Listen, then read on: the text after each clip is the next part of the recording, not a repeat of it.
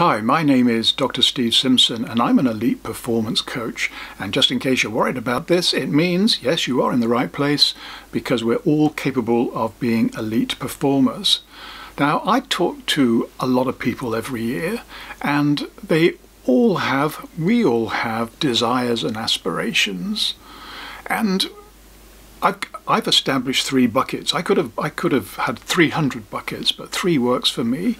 And these desires and hopes and aspirations and goals and dreams that we have can be described as things that relate directly to our health, wealth and happiness. 1 of those, 2 of those, or all 3 of those, preferably all 3. Now this is to get what we need, to get what we deserve, to get what we want, it's going to take some luck. We have to put luck on our side. And fortunately for us, luck is one of our default settings because there's enough lucky opportunities that come around for all of us that there's more than enough to go around. So in that case, why aren't we all more lucky? Well, it's because we get in our own way. This is a recurring theme. We get in our own way, or more specifically, when we feel that we're lacking something, that we're frustrated, there's a bit of our brain called the ego that gets in the way. This is the ego that wants to take charge. This is the ego that will hunt down these lucky opportunities rather than just allowing them to come. Remember what Carl Jung said famously, luck, well, in this case he was talking about synchronicity, but it's the same thing as luck to me. Synchronicity is an ever-present reality for those who have eyes to see. So when we're in the Zen mindset, when we're relaxed, when we're calm, our eyes are open, because it's only in a quiet mind that the truth can speak. We're tapped into our intuition, and our intuition will guide us towards where the luck is hiding. So how does ego get in the way of this? Well, I'm going to talk about the 7 deadly sins because ego will have its influence in 1 or more of these 7 deadly sins. Now, I used to think that these are references to biblical sin, but as far as I'm aware, they're not. I think they surfaced later in the Christian church, but they'd been around there for quite a while before anyway.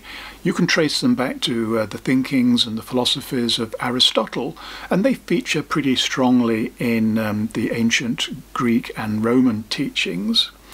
So it's not perhaps so important to know where they came from, but what exactly are they? Well, 7 of them, as I said. Lust is there, gluttony is there, greed and sloth, or laziness as we might say, anger is there, envy is there, and pride is there. Now, in some degree, I bet all of us have got some of all of those in us, and that's okay. We're human beings. Nobody ever said we had to be perfect, but a little more than a little may be much too much. And so when we cross that thin dividing line between what is normal and what is what carries a price with it, then that's when the luck dries out. So this is why ego is no amigo, and I've made other videos and written blogs and things about this, but suffice it to say that in this series we'll be talking about those 7 deadly sins, and we'll be talking about strategies to, when we see them in ourselves, when we feel these things in ourselves, how can we get back to a state of balance where the luck can flow.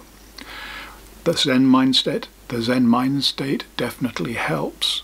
So that's enough for this series, for this episode in this series. The next video will be posted in a week's time, and we'll continue our exploration. But in the meantime, I want to give you a tip. I always like people to leave with something they can use, and that is to keep your eyes open. Be aware of what's not only directly in front of you, but what might be to the sides. Because if we can spot some of the low-hanging fruit of Carl Jung's synchronicities, then life gets a lot more fun, a lot easier, a lot luckier, and a lot less stressful. So on that happy note, goodbye for now.